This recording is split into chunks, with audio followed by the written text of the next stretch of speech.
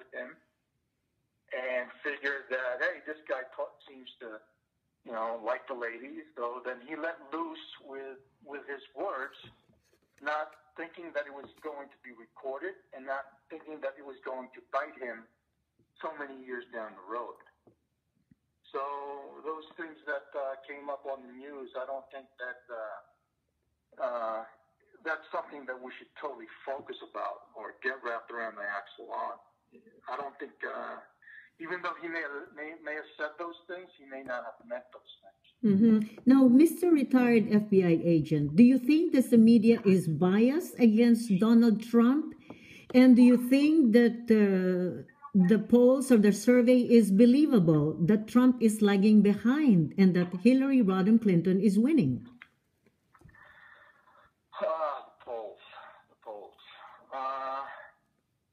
If you believe the polls, and I don't see too much on why not to. I don't know what their bases are, but I'm watching the polls as well, and I think that in terms of today, that Donald Trump is indeed falling behind, and I think these different incidents as they pop up has an impact on him because America is very media oriented.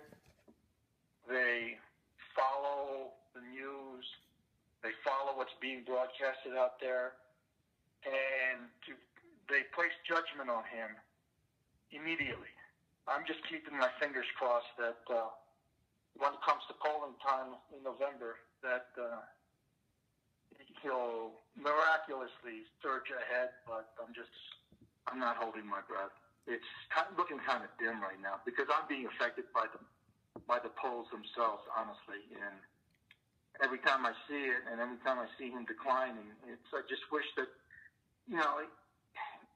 especially when it's getting this close, he needs to not only polish his act in order to fit into that package that the Americans expect, he also needs to hold back. And you could tell during the debates that he was holding back. He might not be, like to the level where he needed to hold back, but he's held back at least. He knows that he needs to. In the last presidential debate, he mentioned that he will keep the people in suspense and sort of like has been saying to all those people who attend the rally that he will agree if he wins.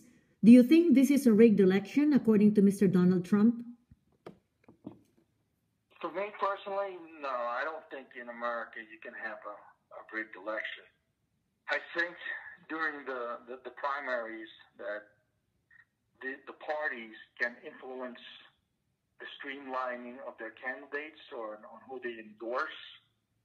But in terms of a general election in the United States, I don't think there is such a thing as a rigged election. I noticed, too, that Donald Trump is a bit more into conspiracy theories and that he's susceptible to that. So I think he honestly feels that there's a possibility of a rigged election, but for me personally, I don't think that there's such a thing as a rigged election. So finally, what will happen November 8th? Are we going to have the first woman president in the United States, or will we have the first business person to be the president of the United States? I'm going to say it in terms of what I want to believe. And I believe, and I want to believe, that Donald Trump is going to be president. I'd like to see him make it all the way through to make president of the United States. Well, there you are. That's a statement, yes? Yes, I totally support Donald Trump.